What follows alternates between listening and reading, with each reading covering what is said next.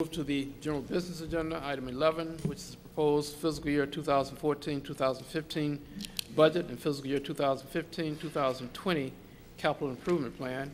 And I'll turn it over to our city manager for the presentation.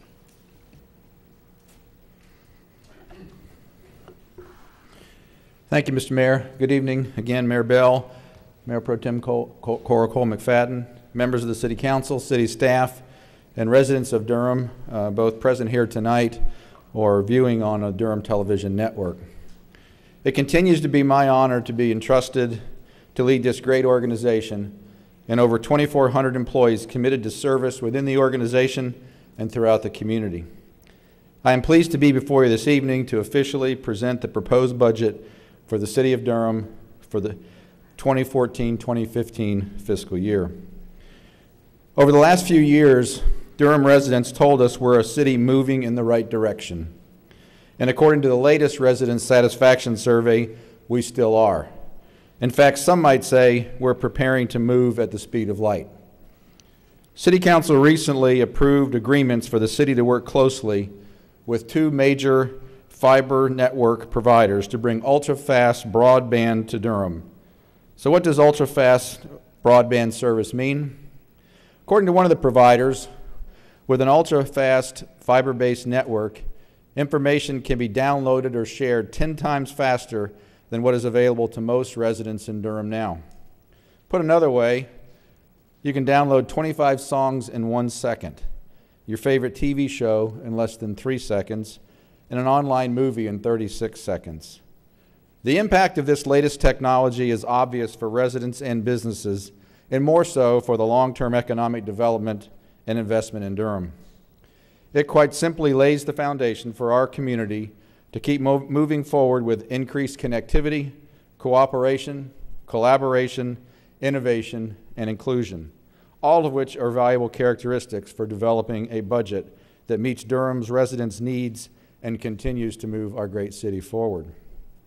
No matter the provider, each has a strategic focus aimed at providing a superior product that leads to satisfied customers.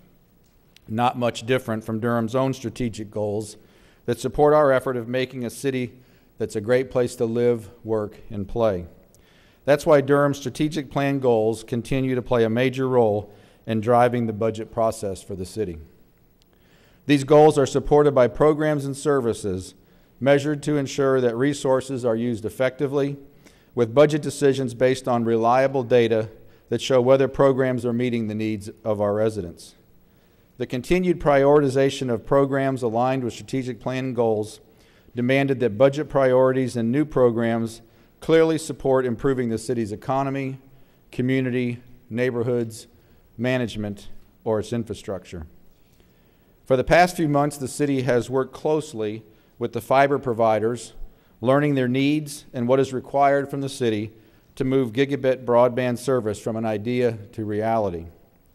Installing thousands of miles of fiber throughout the city is a huge construction project, and as you might imagine, it's not a simple task that should be undertaken without a lot of advanced planning. Planning that included the city sharing volumes of information about existing infrastructure and processes, all to get ready for construction when the hard work begins. And we know the work can be inconvenient, but it is worth it in the end. We learned that preparing for ultra-high-speed internet can be quite similar to the steps the city takes to prepare our annual budget. One provider called it their fiber-ready checklist, which includes providing information about the city's existing infrastructure, helping to ensure access to existing infrastructure, and making the construction process speedy and predictable. We'll refer to our preparation as our budget-ready checklist, which includes gathering information. In other words, what are our revenues and costs, and how do they support residents' needs and desires? Creating and sustaining and facilitating partnerships, and implementing high-quality services and programs. In the past years, we listened to elected officials and residents in many different ways as we prepared the budget, as in the past years. I would like to take this opportunity to thank the mayor and the city council for their guidance and participation from the very beginning of the budget process, and the residents who made their voices heard as well.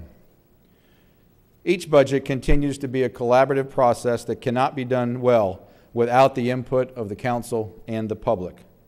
With any major project, you must know what your resources are and understand what factors influence them short and long term. In working with the fiber providers, we provided them with information about our infrastructure and processes. So our budget checklist item number 1, gather information. What are our revenues and costs, and how do they support residents' needs and desires? As always in developing our budget, we look at our overall resources, financial and human, to understand available resources needed to sustain a well-managed city, including the cost of services, adequate resources to provide them, including fair and reasonable tax rates, along with responsible debt ratios, bond ratings, and reserves.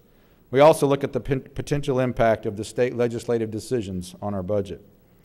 The proposed total budget for fiscal year 2014-15 is $386.7 million, an increase of $10.2 million or 2.7% from last year. The proposed general fund budget, which covers most of the city's core services, is $173.6 million, a 2.3% increase from last year. This budget represents slight increases in property and sales tax revenues and decreases in business license revenues, inspection and planning fees due to the completion of several large commercial projects. This year, I am recommending an increase of 1.29 cents in the tax rate to 58.04 cents per $100 of assessed value.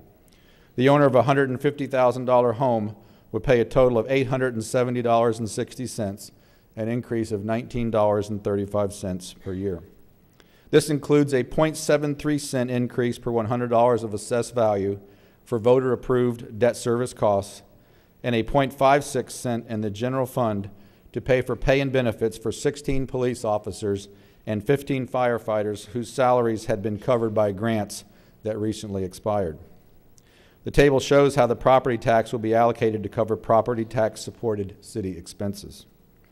Overall, sales tax and state-collected revenues are expected to increase by almost $1.8 million, or a little over 3%. It will be important to closely monitor these revenue sources throughout the year as a result of the changes brought about by the tax reform legislation approved by the General Assembly last year. Proposed general fund expenditures include increases in personnel and transfers and a decrease in operating expenditures. The economy continues to rebound, but slowly. As a result, we continue to scrutinize programs and services and limit any increases to what is needed to accommodate population growth and other cost factors, and also to support our strategic plan. This year, departments also eliminated about $1.6 million from their budgets to help close the gap between projected revenues and expenditures. The proposed budget continues to meet our general fund balance reserve policies, and that is projected to be at 13.5%. The proposed budget also uses $440,000 of fund balance for one-time expenditures. The city continues to enjoy an outstanding credit rating by all rating agencies. The debt ratio in the budget this year is projected to be 14.66%, which is below the budget guideline of 15%. Our commitment to being a well-managed city includes rewarding employees who are committed to excellence, creativity, and service. According to the most recent resident satisfaction survey, 8 in 10 residents say our employees are courteous and easy to contact. I am pleased to announce that after several years, we are recommending the city to return to a differentiated pay-for-performance system. Rewarding employees who perform at a high level is a top priority. Employees will receive an average 3% pay increase, while police and fire pay plans will continue at an average of 3.5% pay increase. We're also happy to say that we don't project a change in health insurance due to great performance by the city's self-insured health plan, including employee wellness initiatives. A moderate 5% increase is projected in our self-insured dental insurance program in the proposed budget. Budget checklist item number 2, create, sustain, and facilitate partnerships that benefit Durham residents. Over the past few months, we've learned a lot of new terms as we've prepared for the possibility of entering the gigabit world. Terms like fiber hut, quite literally little huts that house the fiber connections that can reach out to as many as 20,000 homes. When I think of the role of government, this checklist item reminds me of our charge to initiate and facilitate partnerships that help us achieve many of our strategic goals. At the same time, we strive to reach out to distressed communities and areas to ensure that everyone, no matter where they live, work, or play, can be a part of our community's success. We continue our strong collaborations throughout the community to continue to stabilize and grow the economy, partnering with the Durham Chamber, our great universities, Durham County, Durham Public Schools, and Downtown Durham Incorporated. The city will continue to provide resources that help businesses create jobs, recruit and retain employees, and even help businesses get their footing. Earlier this year, city and county managers embarked on an initiative to develop a joint strategic economic development plan. While the level of community interest in this joint strategic plan has been high, only some progress has been made to date. While there is no immediate budgetary impact, to propel the Durham economy forward, it is essential that the elected leadership of the city and county management make completing and approving a joint economic strategic plan by the end of the calendar year a high priority. The city will also continue its partnership with Durham County to fund programs that benefit both county and city residents. Here's a list of the many joint initiatives that serve our community. At this time, I'd like to extend a special welcome to new County Manager Wendell Davis. I, along with city staff, look forward to working with him and to continuing our strong partnership with Durham County. You need only drive downtown to see evidence of growth and revitalization in the community. Business improvement grants are proposed to continue for the Paris Street and 9th Street areas to support this revitalization. And last year, Durham stepped up its already cool art scene. After a year of planning, the Art of Cool Jazz Festival burst onto the scene, attracting thousands and injecting nearly $500,000 into our economy over one weekend. The first annual Bull City Sculpture Show began earlier this month and will bring thousands to Durham over the next 6 months. Installed throughout downtown, it includes 12 new works by artists from all over the country, 6 of them from North Carolina. It's possible in part through a $10,000 grant from the Office of Economic and Workforce Development and a contribution from the Durham Cultural Advisory Board. Supporting the arts is essential to Durham's economy, and I recommend that we continue our funding of the arts as shown. Now turning to neighborhoods, which in a way serve to connect us all to our community and to our city. Neighborhoods are our home base, and our goal is to make each one thriving and livable. The city is working to support and achieve Mayor Bell's challenge of reducing poverty one neighborhood at a time. During next week's budget presentations, department directors will highlight programs that support reducing poverty in Durham's neighborhoods, in particular Census Tract 10.01. To that end, the city continues to take a holistic approach to helping Durham's most distressed neighborhoods. The Penny for Housing will continue to address many affordable housing needs. If you've driven by Southside lately, you know how much a difference a year makes. 132 rental units are nearing completion, and 19 of the 48 available lots for single-family homes have already been reserved. Planning for Phase 2 rental and homeownership is also underway. While other efforts also ramp up this year that sharpen our focus on creating thriving neighborhoods, I'm excited that the city, with the support from a $96,000 grant from HUD, will conduct an extensive fair housing training and outreach this year to the Latino community.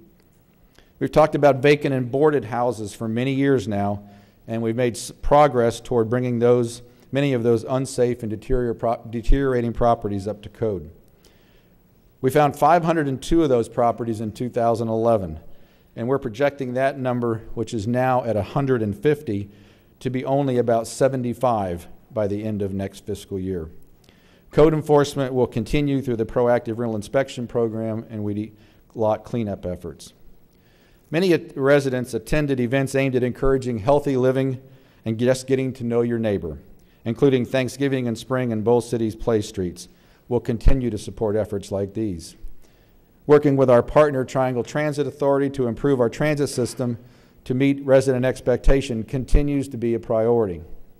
Funding from the new half-cent sales tax increase and a $7 motor vehicle registration fee began in 2013 and has helped increase frequency as well as alleviate overcrowded routes. Improvements to bus stops, facilities, and security are planned for the coming year. Solid waste collection is a service that consistently maintains high rankings in resident satisfaction. Despite that, it's an area in which revenues don't support the service to our more than 80,000 households. Last year, in a move to more clearly define solid waste costs and to adequately fund capital needs, such as heavy equipment and collection trucks, the Solid Waste Fund was created, and a capital recovery fee of $1.80 per month began. Despite these changes, the Solid Waste Fund this year will require a general fund subsidy of more than $9.6 million. Although additional fee increases to shore up some of the operating costs were necessary, as shown on the slide, other operational efficiencies were also needed. I'm proposing a reduction in code enforcement and that it be done on a reactive basis when residents inform us of a need, enabling the department to eliminate 2 positions. Also, while waste reduction continues to be an important effort to encourage recycling and waste diversion, this activity will be absorbed by other positions within the department. Rest assured, we remain committed to providing a high quality of solid waste services to our residents, despite these necessary reductions. Nowhere in the city are partnerships more vital than our work to keep our communities safe and secure. As warranted, this area uses the greatest share of city resources and personnel, as well as facilities and equipment. Reducing crime remains a high priority for our city, and while we recognize that crime rates do fluctuate from quarter to quarter and year to year, no number of homicides, assaults, and other violent crimes is acceptable. All sworn positions are fully funded in the police and fire departments, including previously grant-funded positions as shown on the slide, and vital life-saving equipment is also funded for both departments. As pointed out last year, Durham's underfunded criminal justice system continues to burden city resources, next year by over $250,000. And while supporting these efforts is crucial for our community at this time, it forces the city to reprioritize resources to subsidize the state criminal justice system in Durham with funds that could be used for other local crime-fighting needs. This budget provides funding to support a domestic violence judge, witness victim legal assistance, and a gang assistant district attorney. We also will continue our partnership with Durham County to help redirect youth from gangs. Budget checklist item number 3. Implement programs and services that are efficient, effective, and high quality. This checklist item is where reality sets in. We're putting our programs and services into action to make a difference in the lives of Durham's residents. In addition to programs, taking care of the infrastructure of the city is crucial for our future. For that reason, we continue to keep maintenance at the top of our priority list. The city has made significant strides to commit funding over the past few years to address long-standing infrastructure maintenance deficiencies. The proposed budget does not include any additional funds for parks and recreation facilities maintenance. However, during the budget workshops next week, staff will present a plan to enhance maintenance quality, which, if approved, would require an additional half-cent tax increase above what is recommended in the proposed budget. City Council has already considered the rate increases for water and sewer fund with an average of 3% rate increase that will generate about $1.4 million for ongoing maintenance of water lines and other infrastructure. Also, to continue meeting stringent environmental challenges for Jordan and Falls Lakes, stormwater rates will need to increase about 7.5% for customers. While we've come a long way over the past few years, the conditions of our streets continues to be a concern for our residents, according to our most recent resident satisfaction survey. I'm proposing that in addition to $400,000 for sidewalks, the street repaving funding be increased this year to $1 million in the proposed budget. A new position is also proposed to be funded in the Public Works Department to support street, sidewalk, and bike lane project delivery. Capital improvement project funds are also budgeted for much-needed parks improvements, including ADA upgrades, field, and court repairs. You'll see some of the other major capital improvement projects listed here totaling more than $93 million for current and new projects. These projects are funded through fees, water and sewer revenues, revenue bonds, and other financing. In our effort to improve transparency, funds are proposed budgeted for an upgraded Web 2.0 that improves two-way communications with residents, including mobile apps and social networking. We're also excited about a joint city-county open data project to foster open, transparent, and accessible government by sharing data freely. At this point, we've done our best thinking to deliver a budget that propels the city forward. It has been a collaborative process, assessing resources, trying to predict, relying on data and past experiences, what the immediate future holds, relying at all times, while at all times considering the long-range implications of budget decisions. I'm confident that this budget has all the benefits that being a gigabit fiber community offers. It's collaborative, it's forward-thinking, it's inclusive, it's strategic, it's innovative, affordable, and most importantly, meets the needs of a city that is headed in the right direction. And now, some might say, even at the speed of light. It's a little wonder there's great excitement and anticipation about fiber coming to Durham. Just as with fiber possibilities, your thoughts about the 2015 budget are important. And while you might not be able to send your suggestions and comments at the speed of light, you can get them to City Hall by email, on the city's Facebook page or Twitter feed, and even by video submission on the city's YouTube channel. So here's your chance to tell us what you think. Then we'll respond to your comments and answer any questions as we can during our second annual E-Town Hall event on Monday, June 2nd, which will be aired live on Durham Television Network and live streamed on the city's website. In addition to our E-Town Hall event, there are other ways that you can let us know your thoughts about the budget. Copies of the preliminary budget are available on the city's website, in the city clerk's office, and in the Budget and Management Services Department. As always, special recognition and thanks go out to the Budget and Management Services Director, Bertha Johnson, and her entire budget staff, as they provide superior leadership to ensure that our strategic plan guides as well as aligns with the city's budget priorities. Thank you, Bertha. I continue to appreciate and value the close working relationship between the mayor, city council, and city administration, and say that now that our preliminary checklist is done, let's work together on the proposed budget to get up to speed. Thank you.